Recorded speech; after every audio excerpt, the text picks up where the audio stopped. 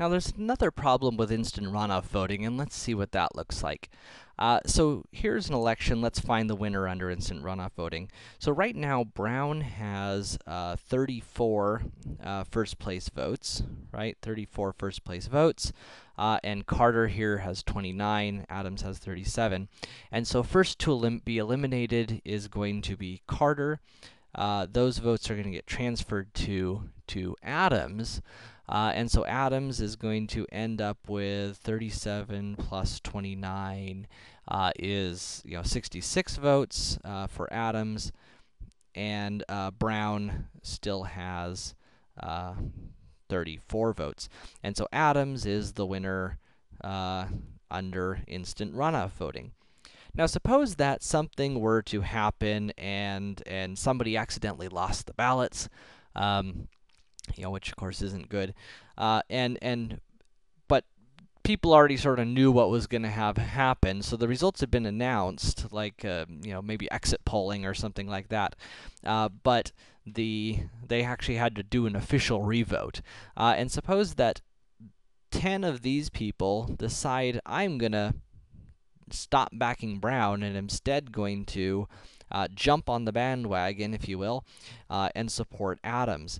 And so there's a change in the voting. Now, your first thought would probably be, well, that should only help Adams, right? Because, I mean, Adams was winning before, and now more people are voting for Adams. That should help. But notice what happens when we actually go to our instant runoff voting. So here, Brown has 24 total now first choice votes versus Carter's 29.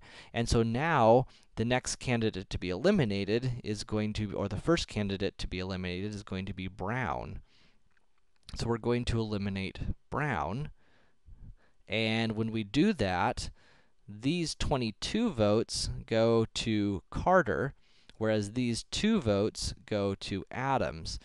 So Adams gets bumped up to 49 votes, but Carter gets bumped up a whole nother 22 votes, and gets bumped up all the way to 51. And all of a sudden, Carter wins. That should be surprising. Carter wins. And so even though the only changes made to the ballot were ones that favored Adams, in this case, it caused Adams to lose the election.